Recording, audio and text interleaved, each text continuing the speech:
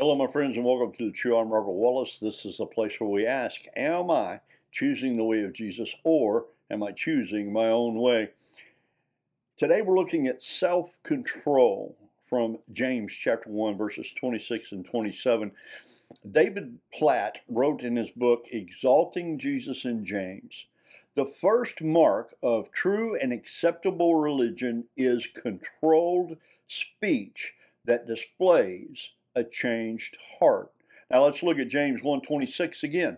Those who consider themselves religious and yet do not keep a tight rein on their tongues deceive themselves, and their religion is worthless. Now, self-control in our actions and words is the evidence of a person who is disciplined. As we grow and learn, it becomes easier to know what is right and what is wrong. When we were kids growing up, learning what was okay and what got us in trouble became clear as we grew. And as we grew, so did our knowledge about the choices that we make and what the outcomes were going to be based on those choices. Wisely, we learned what to avoid in order to avoid getting in trouble. We learned how to stand our ground when things were coming at us and the offers were made to do what we knew was wrong. We learned how to say no. The thing is, life has immutables, and we all know what they are for us. Do we control our tongues? Do we allow ourselves to become guilty of gossip, harsh words, and the like?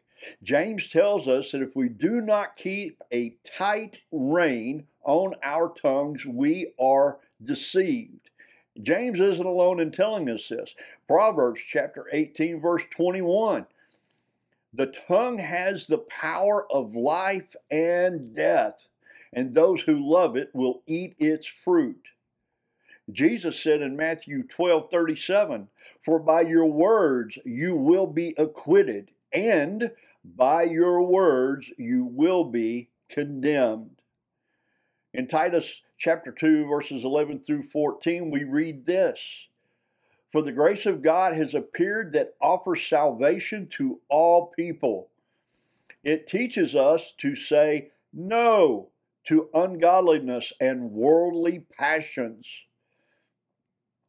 and to live self-controlled, upright, and godly lives in this present age, while we wait for the blessed hope, the appearing of the glory of our great God and Savior, Jesus Christ, who gave himself for us to be redeemed from all wickedness and to purify for himself a people that are his very own, eager to do good.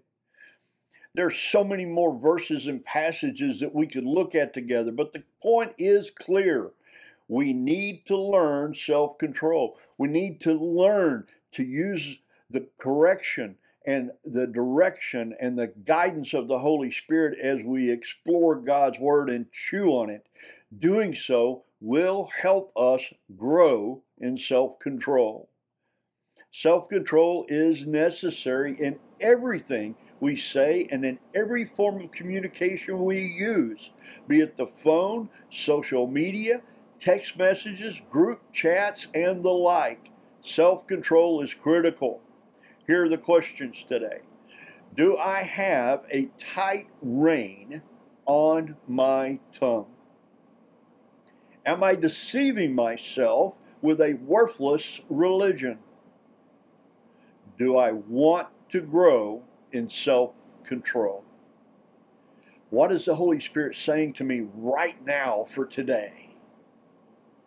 Am I going to choose the way of Jesus that leads to a full life, or am I going to choose my own way? Now I'm praying for us as we read this verse and we read these verses that we've shared here today. Let's invite the Holy Spirit to give us eyes to see and ears to hear God's truth from His Word. Let's have receptive hearts and minds to receive these truths, and then let's take a step of faith with the same boldness, commitment, and courage of Jesus to do what the Holy Spirit is leading us to do. I pray you'll have a wonderful day, my friends. Go in the peace of God. Blessings to you. Bye for now.